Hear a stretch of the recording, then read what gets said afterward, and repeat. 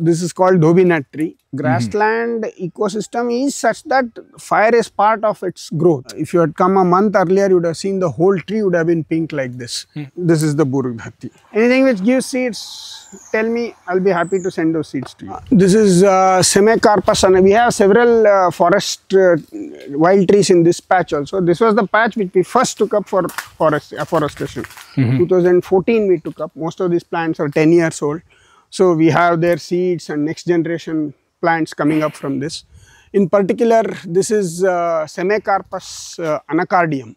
You can see the flowers, you can see the birds, and post first rain, the lush green leaves of this. This is an interesting soap sud, it is called. You can see a frothy kind of thing that is actually a nest of a insect. Oh. That not nest actually. The insect lays its eggs in that to prevent the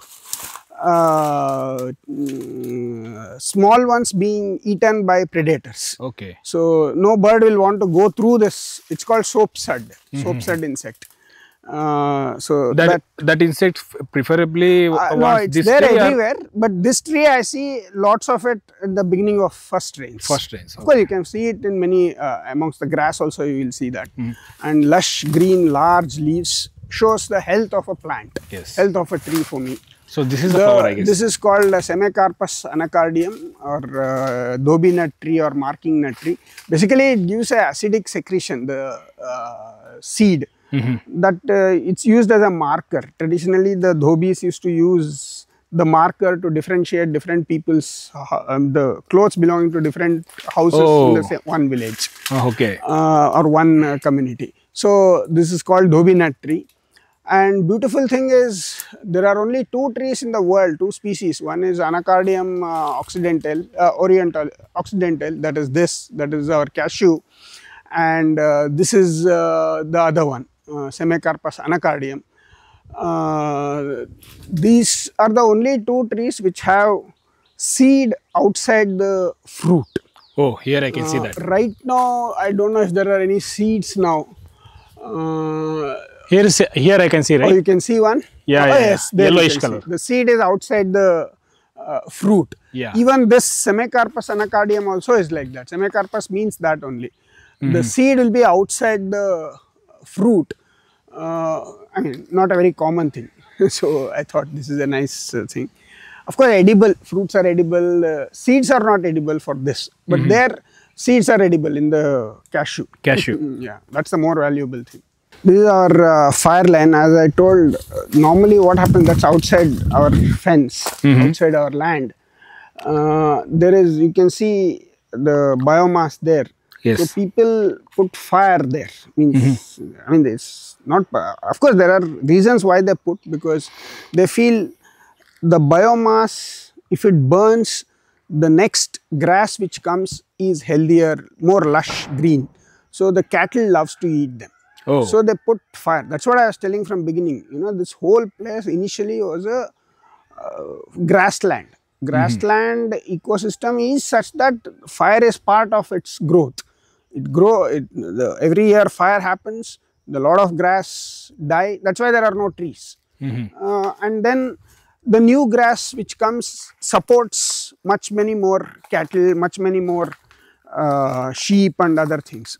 So people put fire there. Now, of course, no more like a grassland. It's all agricultural land. So in between agricultural land, we are trying to grow trees. So when the fire, when these shepherds normally put fire outside, it comes inside all over. So initially all this biomass, lot of it got burnt. So then we learned our lesson, and now what we have done is this line you can see along the bund. You can see some soil kind of thing. You don't see soil, open soil in our land anywhere except at this boundary, because we keep it clean by sweeping all the biomass from this, so that it acts like a fire breaker. Even if there is fire outside, we don't want it to come inside. Sweeping for all 5 acres? Along the boundary, wherever it is attached to the road, adjacent to the road. Okay. Because that's where we have fire problem. For that side, there is no problem of fire, because that side also is agricultural land. whereas the portions, two of the portions which are adjacent to the road, fire is likely to come. So that we prevent that. This is another nice tree. This is called Sweetenia, Chloroxylon sweetenia. It's a vulnerable tree in IUCN list. This is of course Terminalia catapa. Which one? This one? This one, Badam. Badam. Bengal Badam. That is Shivni or Melina arborea. It's a very hardy tree. Previously it was used for railway sleepers. This is Cordia mixa. Challe hannu we say in Kannada. Okay. This one. These are really, this Cordia mixa is really endemic, means really local tree. This is another tree which is Sagde, it's called in Kannada. You can see there is a pinkish tip there, I mean the pinkish tender leaf. If you had come a month earlier, you would have seen the whole tree would have been pink like this. So it's the characteristic of this tree. It's called Schlachiora oleosa. So this is Sagde or I forget the other Kannada name, but it's called Sagde in Kannada. Botanically Schlachiora oleosa. So this is the Shivani, right? This is Shivni, another Shivni, Melina arborea, major bee attractor. This is red rosewood. Rosewood. Rosewood. Yeah, Beetemera. Beetemera. Beetemera. Rosewood. Dalbergia latifolia. There are many trees here. You can see those Sterculia urens, Semecarpus, Anacardium, Bilpatre, that is queen's flower, what is that? Lagistromia speciosa. There is Honne, Indian Kino, Pterocarpus marsupium.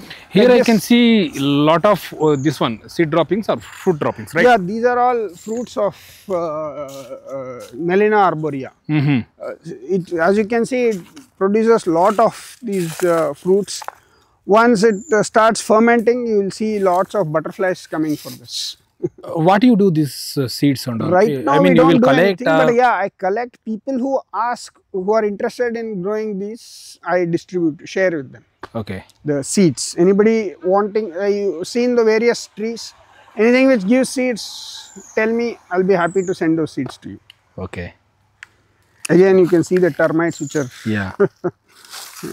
taking over. This is, you see, this is the true Ashoka. You can see this is the characteristic tender leaves. Ashoka. Saraka indica. Yes. True Ashoka, Sita Ashoka. But this is a very beautiful tree, it's an evergreen tree. And initially I knew it, but then I love the tree so much that I came and planted it here. Okay. And I have not watered it. So you see, this was planted in 2009. So it's 2009. 2009. Oh. Which means it's 16-year-old, but it's not doing very well, very stunted growth. Because clearly it's an evergreen tree, which means it requires more water than what I'm able to provide. So it's not a rainfed kind, our place is 600 millimeter annual rainfall average, which is not the correct thing to do. But because I like the Ashoka, I have planted. Fortunately, it's not died. Two of them are there. Both of them are, I can't say doing well, they are surviving, but clearly water stressed. This is our kapok tree, white silk cotton. This is a basically Brazilian native tree. White silk cotton. White silk cotton. Yeah, Burgada hatti, Bili Burga. Okay, here we can see, I guess. Yes, you can see. You can see this is the Burga hatti, which disperse, and this is the pod which has fallen from last years. So of course there are plenty of seeds, and now, as I said, this is one of the, it's difficult to open it, but you can see the opened one. Here is the, this is the Burg Dhati. There will be seeds in this, and this is, it will open up and this will fly off. It disperses with the air. And with that, this is the seed. Seed will also go and plonk itself in a better place where it can germinate. This is the seed of white silk cotton. But this is not a native Indian tree. This is a Brazilian tree, South American tree which has come here. Of course, it's naturalized here as good as a native tree. But the real, not real, I would say the native variety of silk cotton is this. Oh. This is You have both. yes, we have both the varieties. This is called Shalmali in Sanskrita. Oh. In Kannada, it's called Kempu Burgada Hatti. Kempu Burga. It is fully thorn that was completely smooth and green. Yeah. This is in contrast to that. This is completely brown and fully thorn. These leaves you can see in this season, but at the end of winter, rather end of monsoon, when the winter comes, the tree sheds all its leaves, and then it produces such a big flower, red color. It has been mentioned in various scriptures, even in our ancient Indian scriptures. The beauty of these flowers is they have a lot of nectar. Right now you can't see the flowers, you can see only in December, January, February. Huge ones. It's called what? I forget, it's called, somebody told me, it's called Akasha Kamala or something. It's like Kamala, but growing up. What, yeah, up there on the trees, this big, large flowers. It's a major source of nectars for birds. There is a particular species of birds called rosy starlings. They come all the way from Central Africa, Central Asia, Iran. They come all the way every year migrating to our country. One of the attractions for that is the flower of this Shalmali flowers. Shalmali flowers. Because of tremendous amount of nectar. Normally bird watchers go to forest, look for a Shalmali tree, hang around that during Shalmali, and the other one is Butea monosperma, that is Mutga. These are the two trees which will attract a lot of birds because of the food they give to birds. So that rosy pasture in particular comes for this. Of course, wood is not very strong or anything. It's a told you, it's like not very strong wood. It's been also planted by you itself, or this we planted? Yes. Here more or less everything you see we have planted, except for neem and few other plants like Niloctica, Albizia amra. I'll show you that Albizia amra there. All of them have been planted. This is a stingless bee. It's a small bee. You can see honey bee. It makes its nest in this abandoned termite it is not stingless nest. I guess. It may sting, is it? I don't know it this. has. So, but these are, I mean, this is one of those honey bees which makes its hive on the ground or under the ground, sort of. So, this is a naturally grown termite, this one. Yeah, termite mound which has been abandoned. Means now they have left the mound. We normally have about 5 to 6 beehives on our land. Okay. Different kinds. There are at least 3 different kinds I have seen. I don't know the technical names, but at least 3 types of beehives I have seen in this place. So super. So you are not taking any of the honey from it? No, we don't. As such, they're so small, and we haven't taken any honey till now.